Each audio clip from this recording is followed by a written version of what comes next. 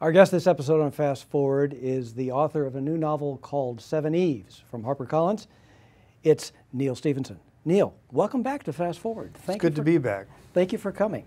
I have to tell you, usually I never have to worry about forward motion when I'm reading one of your books, whether it's Remedy or Snow Crash or any of the others. It always goes like a rocket ship. But this may be the fastest, most spectacular opening to a novel.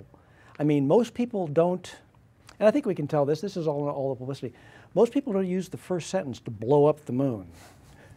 I considered different ways of starting it. I knew that that was going to be the initial incident, and I thought about setting it up with more words, but at the end of the day, I really felt it was best to just get the story going.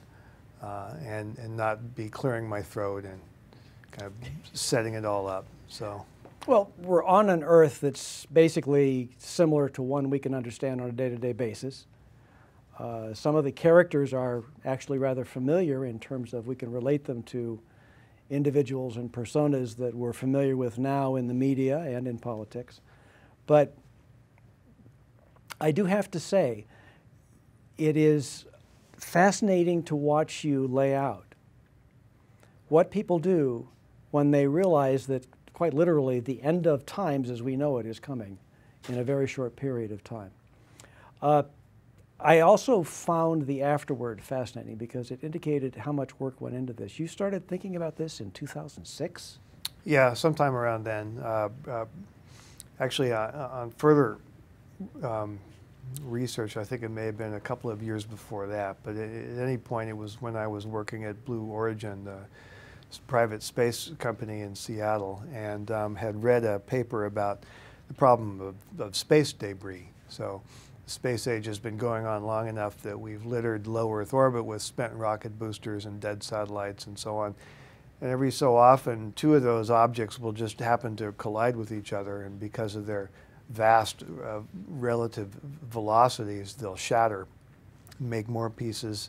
More pieces means more collisions, and so it's been posited by some scientists that this could lead to a chain reaction that would suddenly put so much junk, little bits of junk, into orbit that we wouldn't be able to go into space in the manner we've become accustomed to. So that was just a brief kind of point of interest in this one paper, but the novelist part of my brain got to thinking, now that might be a premise for an interesting story if it was a lot bigger. If there was a lot more stuff kind of raining down on the Earth, I could turn that into a space arc novel. So gradually that's what I ended up doing. And what you do is you basically set up a situation where after the moon is destroyed, its gradual disintegration as pieces collide with each other are basically going to create an incident that is named in the book, and again, because it's in the foreword, I'm not cheating anybody, the white rain, which will basically be the white sky. The white sky, which will then be the red rain. Then followed by the hard rain. The hard rain, which will be essentially a continuous bombardment by various pieces of the moon as they fall down into the sky to the point where basically everything living on Earth is obliterated, and we're almost back to the formation days in terms of the habitability of the Earth. And then you follow this remarkable story of a few individuals, a few select individuals, who are given the task of saving this small little piece of humanity with the hope that eventually they can last long enough to either to repopulate the Earth in 4 or 5 or 10,000 years, however long it takes for everything to recover. And it's really fascinating to watch you do that, and at the same time do a serious discussion of the hard science issues that they would face in this kind of a thing. How did you get all of those elements together? I mean, I know you're kind of omnivorous when it comes to finding out about the science, but the volume of things that you use as storytelling devices, whether it's the robotics for mining, whether it's the issues of the kinds of vehicles that could be used to ferry people up to a future ISS space station as the core for this arc that they're going to create. How did you go about putting all those pieces together? Well, first of all, thanks for that very generous description. I have, when I was a little kid, before I could talk, I would sit on the rug in front of my parents' big old console TV and watch the early space missions lift off. So I've been fascinated by space for that long and have been geeking out on it, on rocket engines and all of that stuff for my whole life. So to begin with, I would say I had a pretty decent store of just background information about rockets and space and how it works. And then the time spent at Blue Origin also helped me bone up on that quite a bit. And finally, I think this is an example of when writing a book slowly may sort of pay off, because during the years that I wasn't actively writing it, but it was kind of percolating in the back of my mind, I would occasionally see some little thing and I'd say, I should remember that, because I'll bet I can work that into Seveneves someday. So that's how a lot of that stuff found its way in there. And I was able to get pretty far into the writing of the book without having to kind of stop and hit the books and go back and do research above and beyond just Googling stuff.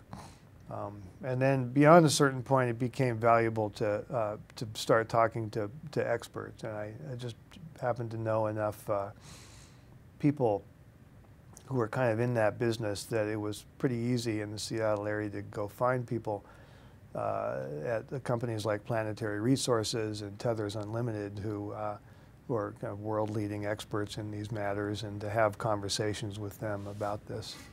And a lot of the stuff that's in this book is stuff that, quite honestly, people are actually working on now and conceiving and trying to figure out how to put into effect, whether it's the ring of habitats around the Earth, whether it's the idea of this giant pendulum that can take you from the near space and take you up. The skyhook or the rotavator. Using the skyhook, yeah. And even some of the jury rig stuff that our protagonists, people like Diana and Ivy, are using as they try to expand the ISS into something that is usable as an ark for the small shard of humankind that they think they can save before the destruction of everything occurs, are things that people have been talking about and have been positing about for the last 10 to 20 years. Oh, that's right, yeah. And so if you're a science fiction fan or a space geek, you will see a lot of old friends in this book. These ideas like rotavators and O'Neill-type rotating space colonies and so on are things that have been kind of staples of thinking about space colonization and future space transport for, as you point out, for a good long while. And you also use as one of the mechanisms that helps people prepare the fact that the nascent privatization of space is put to full use to solve some of the very serious problems that exist in even attempting to preserve this piece of mankind from the total destruction of the Earth. And some of them are actually the heroes, because they're kind of straight ahead people. They don't worry about the bureaucracies of governments and achieving consensus. They kind of cut through that all, identify a problem and try to address it. I'm thinking particularly of Sean Probst. Sean Probst, who basically is actually, it's interesting. So many people die, and there are so many heroes. It just becomes where, to a certain extent, the level of sacrifice that the characters that you come to know and identify with, the level of sacrifice they're willing to exhibit and execute is just absolutely astounding to people who are dealing with the everyday things that we're dealing with now in our current society. Well, my reading of history, for what it's worth, suggests that that is frequently how it happens, that you, when there's a war or a disaster or something like that, it's not uncommon for people to suddenly exhibit levels of heroism and self-sacrifice that it's very difficult to even imagine sitting here, in calm, normal circumstances. So, that's kind of how I see it. And And I also think, not to make this too dark, but I think there's a kind of desperation that would set in where if you're going to spend the rest of your life living in a tin can anyway, a tin can that probably doesn't smell very good, and where your life expectancy is pretty limited, it may not give you a real strong incentive to maximize your life expectancy anyhow. Risk becomes a relative factor at that point because everything is already so horrific and horrible and cut and dried that there isn't anything to hedge. Yeah, yeah. So, but to your earlier point about private space versus government programs, that's an interesting thing to dwell on a little bit, just because you know, they're both such remarkable spheres of activity. So what government space programs did is amazing, and particularly in the early years when they had no idea how to do it, and they just pioneered space travel. And that continues to be true in a lot of ways. And without that, without the base layer of knowledge that they developed, the private space companies wouldn't be able to do much. On the other hand, the private companies are achieving incredible things now. Elon Musk's rocket's going all the way to the International Space Station. And he's getting close to being able to return them so they can be reusable, which is remarkable. Yeah, that is hard. That is really hard. So, so it's important to kind of give due credit to both sides of that. And so I've tried to set that up in the book as a little bit of a dialogue or a rivalry between those two groups. Because if you're one of the old line space, governmental space agencies people, you're going to see the entrepreneurs as whippersnappers they're in over their heads. And if you're one of the whippersnappers, you're going to see the old guys as being sort of out of touch and slow and sluggish. And really what it is that basically the guys who've built the base have built the base, and these guys are basically, it's just like the extrapolation that occurs, in terms of the creation of the white sky. It's the same thing. It moves faster and faster and faster after the basic, really hard, really tough, geez, we don't know anything about this. Yeah. Once that baseline of knowledge is created and you have that in place, some of the other stuff can move much faster. That's right. And another thing I like about this is there are a whole lot of heroes. There are a few villains, but even they have a rationale for why they are what they are. But again, and I really like this about what you write, you have these incredibly well-developed, strong, central female figures that carry so much of the narrative, especially of this story. I mean, Seveneves is about seven Eves. Yeah.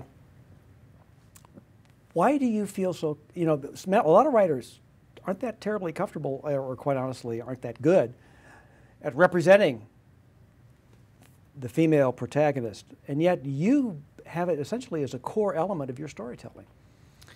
Well, I think it's just a thing that developed. It's a path-dependent thing.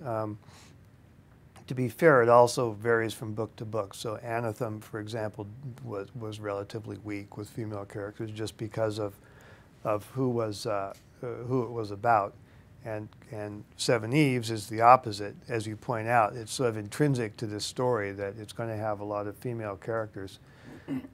With my first book that kind of broke out was Snow Crash, and YT was an important female character in that book that women at readings would come up and thank me for YT. So it kind of became part of the expectation.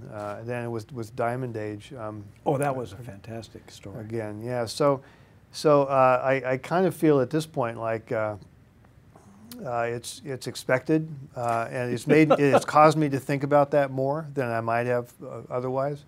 And a couple of years ago, I was being interviewed by Jason Pontin at MIT, the editor of Technology Review, and he asked me sort of, I think, half tongue-in-cheek, a sort of challenging question, which is, well, Neal, people say that you write good female characters, but if you really believe in equality, then how come you don't have any bad female characters? Because if they're equal, they should be equally bad as well. So we've got some. Oh, we've got some in this one. Yeah, yeah. So, And actually, they have a rational explanation for why they are the way they are, and they see nothing wrong with it. oh yeah, yeah. No, I mean the best villains are villains for a reason, right? They're not just mindless, you know. Now, except for the Baroque cycle, one of the things I like about your books is they're there, they're a thing, they're whole, they're complete, and I'm assuming that this is too, although the world is a fascinating one that I'm sure a lot of people would love to explore more about, especially the last part of the book, which I won't really talk about because I think people need to read that part. I think it'll intrigue them even more after they see this great adventure that does result in the survival of the species in a form.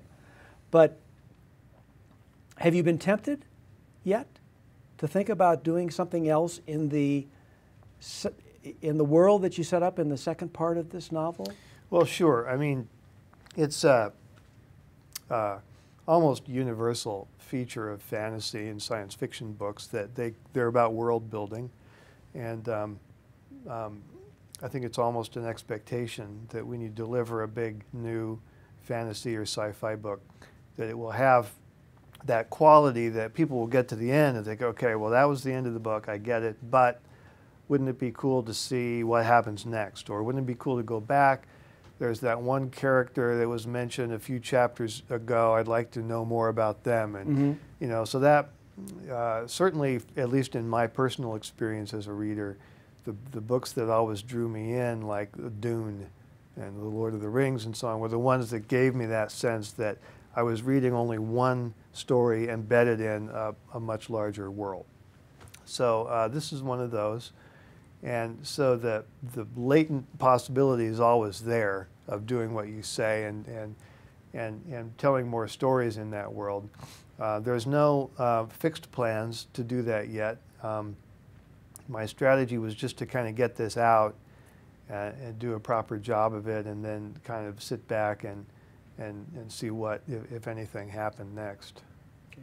Well, this was a wonderful wonderful read for me. I really did enjoy it. Thank you so much for it.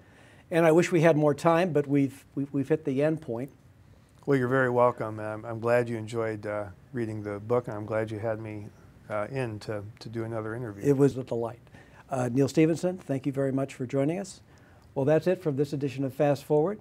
We hope you found something of interest. We hope you'll come see us again. Until then, this is Tom Schad saying, take care.